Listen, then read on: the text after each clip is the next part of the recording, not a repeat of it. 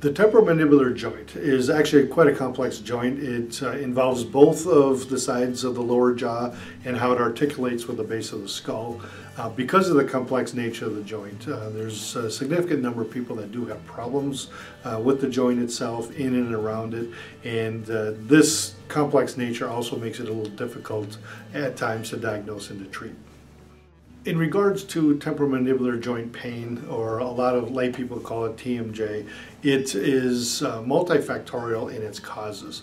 A lot of times it is a multiple number of causes all happening at the same time. You can have muscle issues, you have internal joint arrangements, and a lot of these play a role in the diverse symptomatology. In regards to symptoms, that can range anywhere from muscle pain, joint pain, increased pain on function, headaches, and even muscle fatigue in the facial muscles. In regards to the temporomandibular joint dysfunction, because there are so many variables that plays a role in the manifestation of the symptoms, the important part is diagnosis and accurately being able to tell which of these variables is playing the biggest role in the temporomandibular joint symptoms.